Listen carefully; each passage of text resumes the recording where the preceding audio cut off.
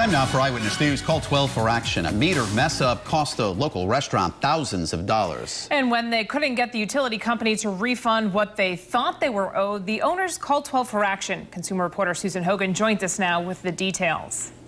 I have a question for you. Would you pay your neighbor's gas bill? Of course you wouldn't, but Cav Restaurant in Providence was unknowingly paying another business's bill, and when they went to collect what was owed to them, it wasn't as easy as they expected. It's a busy lunch hour at Cav in Providence.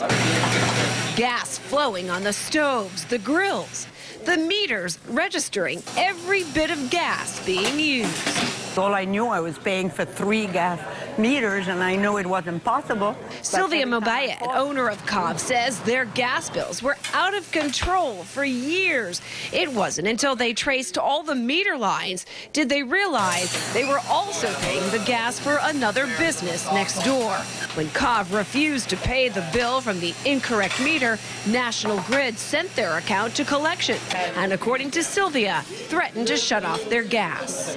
But every time I called them, we'll shut your gas off. How can I be without gas? In a restaurant like Cav, where everything is run by gas. National Grid did eventually refund them for one of the incorrect meters, but Sylvia said they were paying for 2 incorrect meters. Frustrated that the utility company wasn't moving fast enough, she called 12 for action. Your reputation for protecting the little guy. Thank you.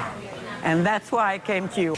We contacted National Grid. In a statement, the company said, after an extensive review of customer billing and payment records going back to a period prior to National Grid's purchase of the New England Gas Company, it was determined that the customer had been improperly billed for an extended period of time.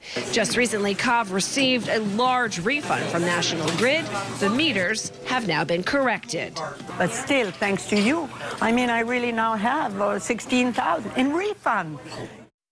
$16,000 in refunds. She's right. Now, National Grid says that part of the roadblock in solving this issue with Cav is because of the difficulty they had in tracking down old billing records from New England Gas, the previous company, which was done in a separate accounting system.